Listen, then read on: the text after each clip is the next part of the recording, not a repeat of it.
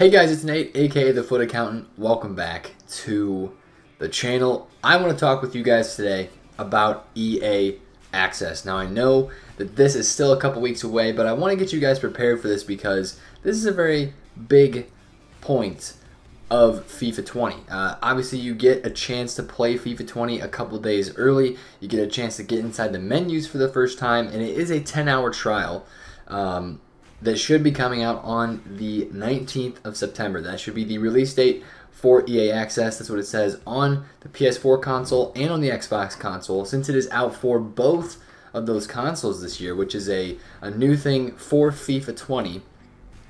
And when you see me, we're going to look at some footprint graphs today. When you see me look at those footprint graphs, we're going to be looking at Xbox prices because last year on FIFA 19, EA Access was only available on Xbox. So PS4 guys from last year, we're going to be looking at Xbox graphs, and don't just think that they won't apply to you, because this year they actually will apply to both consoles this year, because both consoles for the first time will have EA Access. But I want to talk about today how to best use your 10 hours on EA Access, and also how to best trade and make coins during EA Access. So it's going to be a big time video, all with that kind of stuff.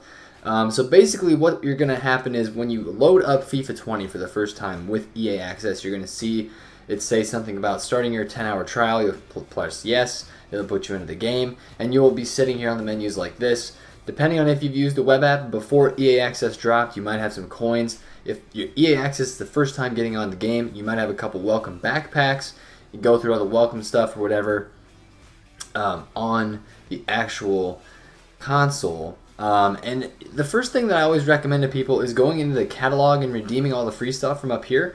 Somebody told me that there is not going to be a catalog for FIFA 20. I don't know if that's true or not.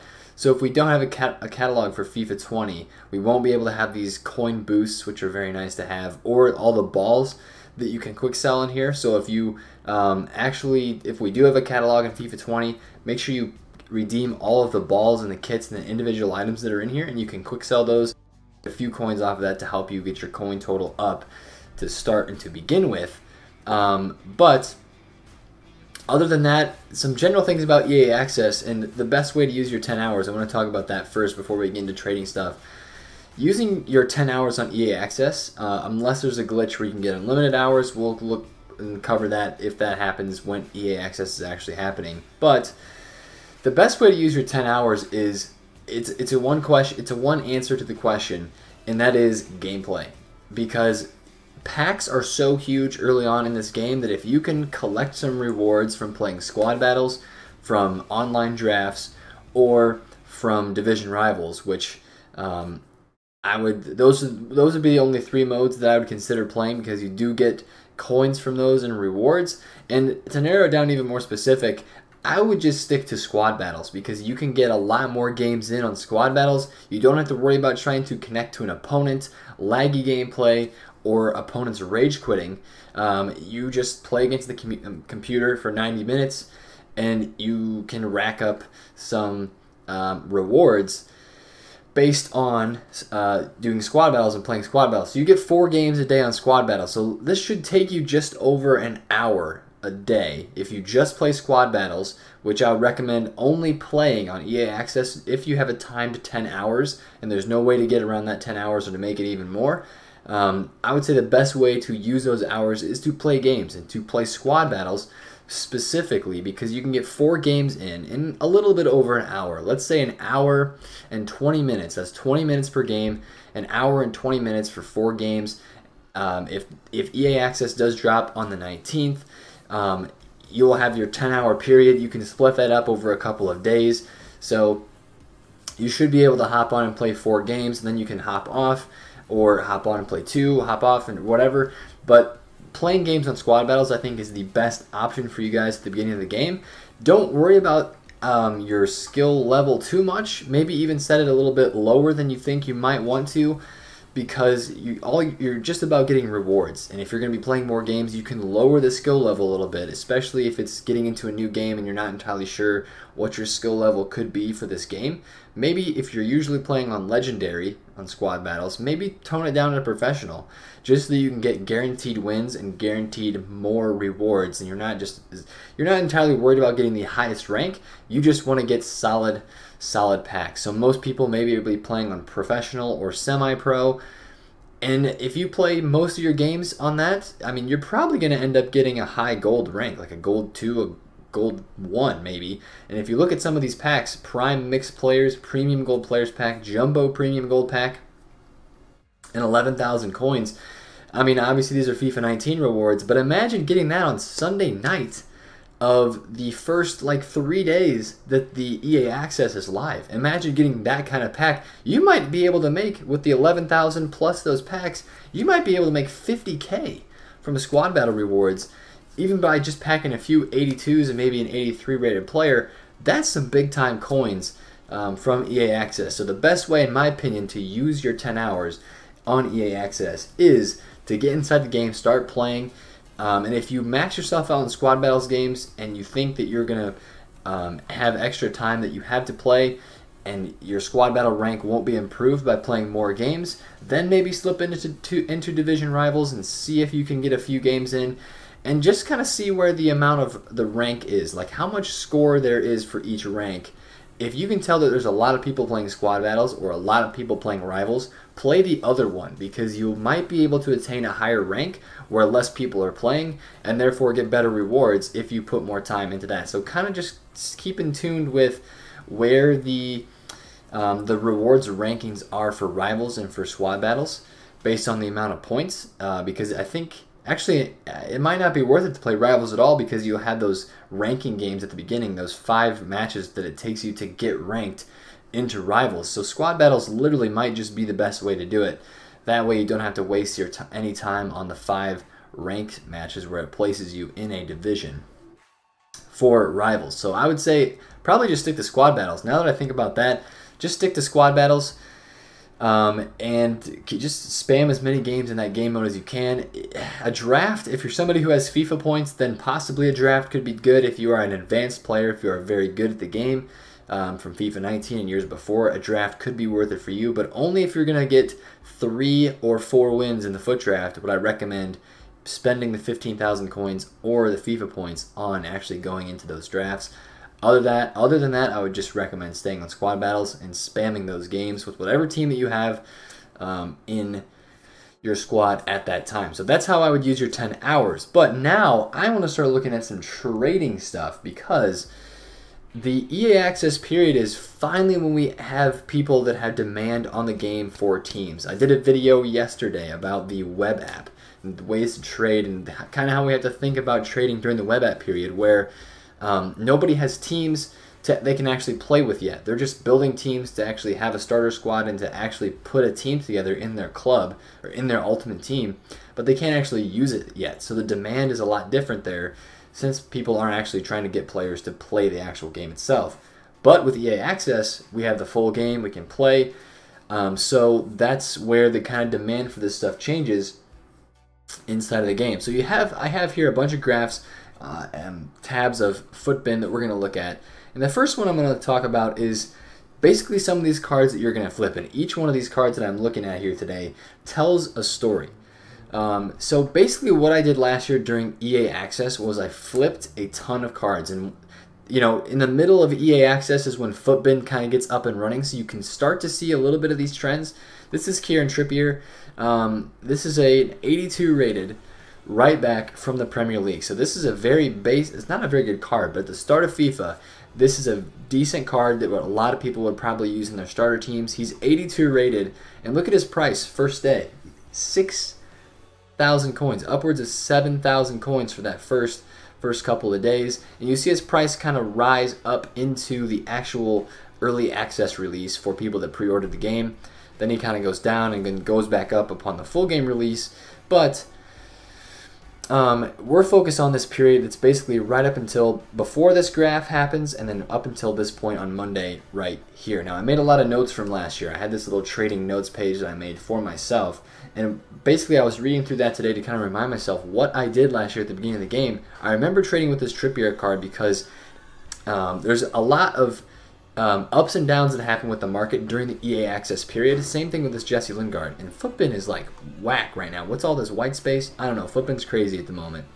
But there's a lot of fluctuation with these cards. You see Lingard's price here is at 10,000 coins on a daily average, about 10,000 on Friday, 10.4, and almost 11,000, but pretty similar until his price drops off considerably when the early access comes out. But what you don't see here is a daily fluctuation. This price right here, the daily price, doesn't show you actually the fluctuations that happened throughout the day. I remember multiple times last year that I was going onto the market during EA Access. I was looking up Jesse Lingard. I'll do it for you guys right now. I was looking up Jesse Lingard, and his card was going for around 8,000 coins late at night. This card right here, I'd buy it for 8,000 coins. Basically, when the UK falls asleep, which is about midnight UK for the next 3 or 4 hours, is a great time to pick up cards. Now, for somebody who can stay up late, that's a great opportunity. Or if you're even up at like midnight UK, it's kind of a decent opportunity to start looking at some of these cards.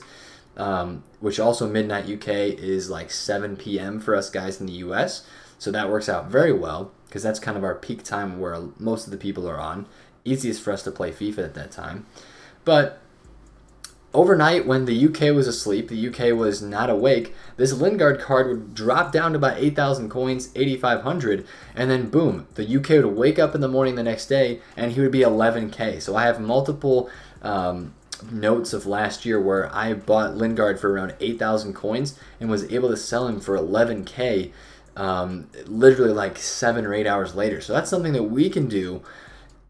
Is during that low period of the night, we can go on the market and pick up some cards, list them for 6 hours overnight at maybe, you know, increase them like 20% in price, and then we can wake up in the morning and we'll probably see them start to sell, which is perfect because then we can do some more trading throughout the day, and we can be safe and have all of our cards sell before 6 p.m. just in case EA drops some content, and then we can do the same thing the next night. You can find different cards that work the best. Excuse me. Some cards fluctuate more than others. Premier League, English, very hyped up. New transfer cards. I traded with Jorginho. Obviously, last year Jorginho was a once to watch. He had a decent card. His card this year still looks not very good. That's to say the least. His card this year does not look very good. But this card's a solid center mid for a starter FIFA 19 team. And I remember this card fluctuating a lot from about 8 to 11K as well early on in the game. And then this is basically what you want to do with these cards. The flipping the up and down trends is the biggest thing that you're going to want to be able to wrap your mind around. You'll be able to see it on FUTBIN graphs. Obviously, you can't see it on here because this is a daily graph, not an hourly graph. But there will be daily graphs that see this. After the first couple of days of EA Access, you'll be able to see stuff gets low at night.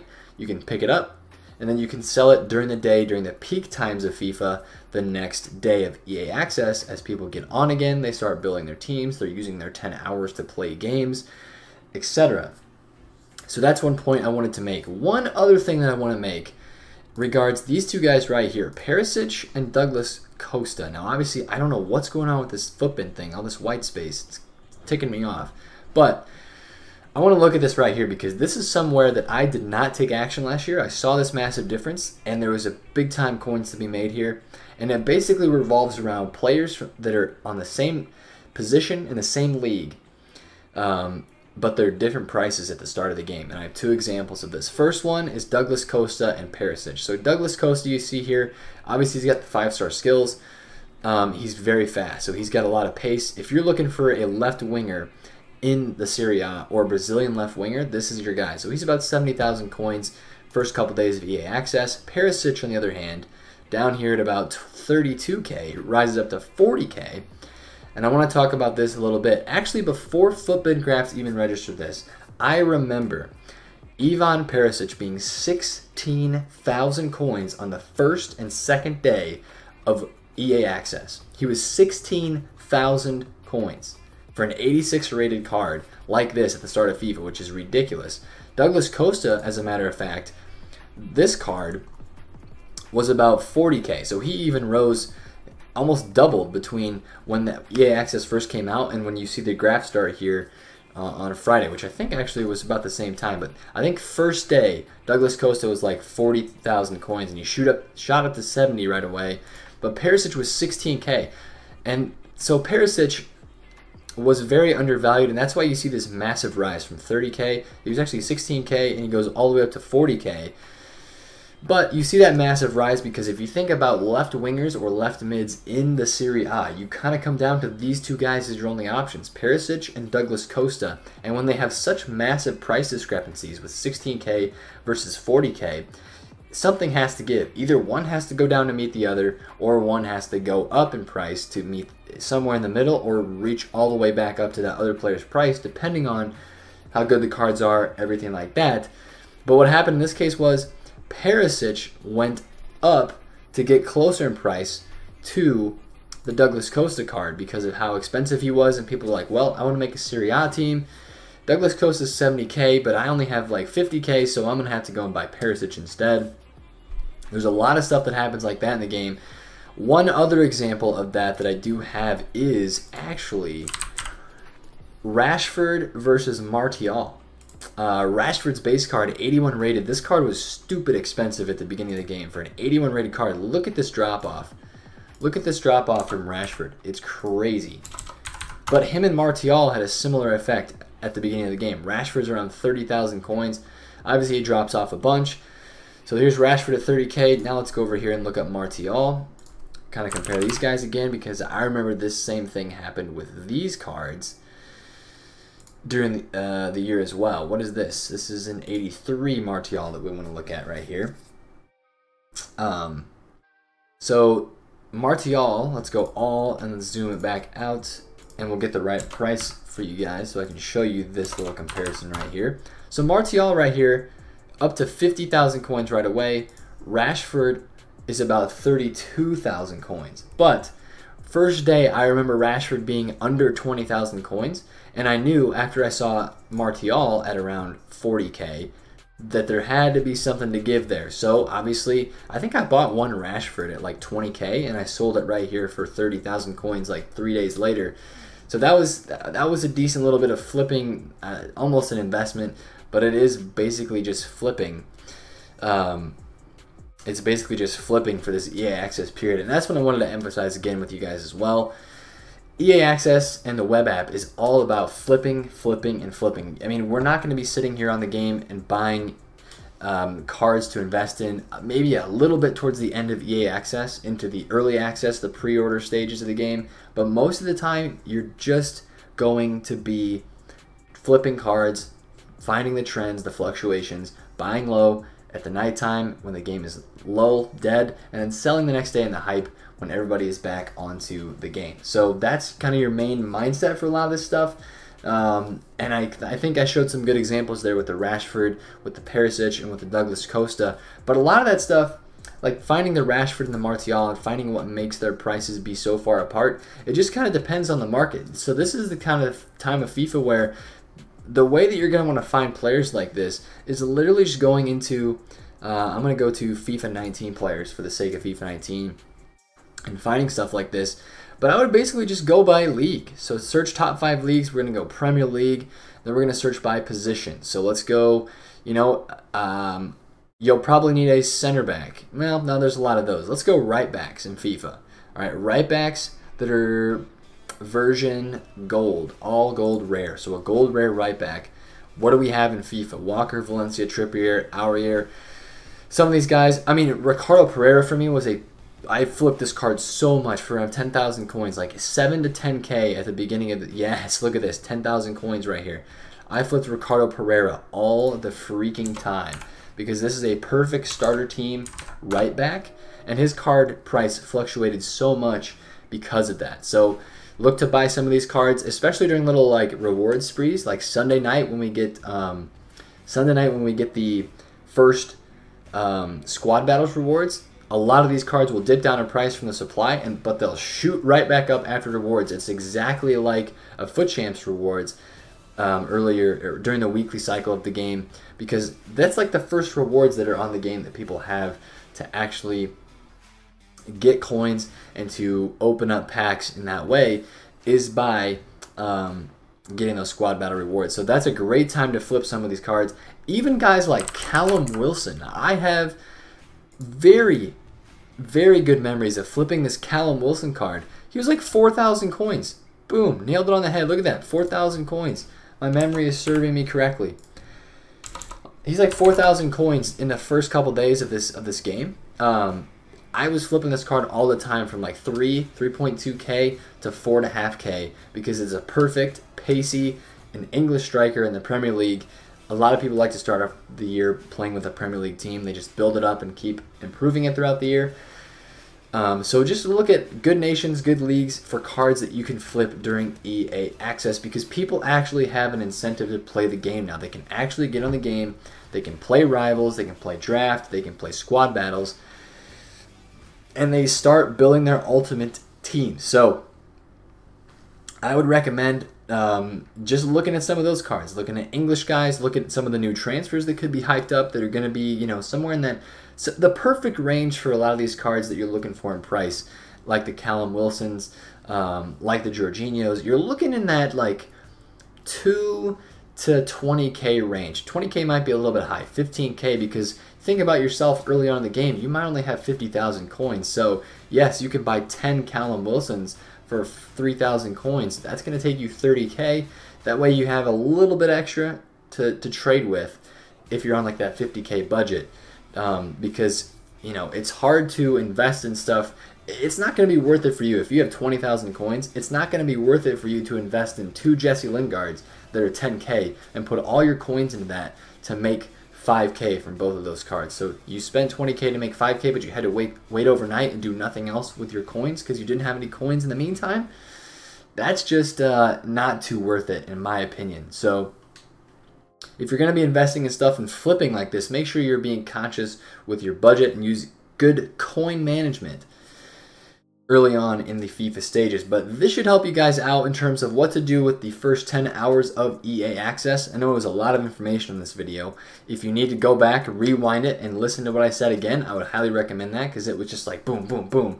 Stuff coming right at you in terms of reading the FUTBin graphs and looking at cards and talking about the market movements and stuff like that. And if you want me to do another video on this EA Access flipping and trading stuff, let me know. I can go a little bit more in depth on some of these things. But my next video in terms of timing and you know, the events that happen on the game, because we have the web app. I made a video about that.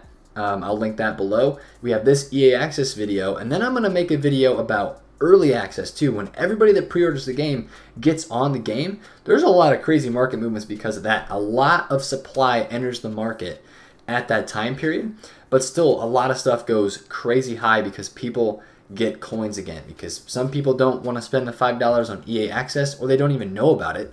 So they know that they pre-ordered the game and they got it early, then they start playing. It's a whole new batch of people entering the game, and it's just so freaking fun. I'm so excited for the start of FIFA Ultimate Team right now. After putting a few of these videos out, seeing some of the content that the guys that were at the capture event has been putting out as well, the pictures and stuff, at least before they've released their content. As of right now, they haven't released it, but I'm very excited for a lot of that stuff. But again, best way to use your 10 hours on EA Access: play games, spam games, get rewards, get packs. You can trade on the web app or the companion app and not use your 10 hours. And then of course, some of those trading methods including flipping, the daily fluctuations of cards that are popular, that are meta, that people want in their starter teams for FIFA 20. If you enjoyed the video, smash a thumbs up on it, comment down below if you have any questions, and of course subscribe to the channel if you are new. It's been Nate, the FUT Accountant. Catch you guys later. Peace out.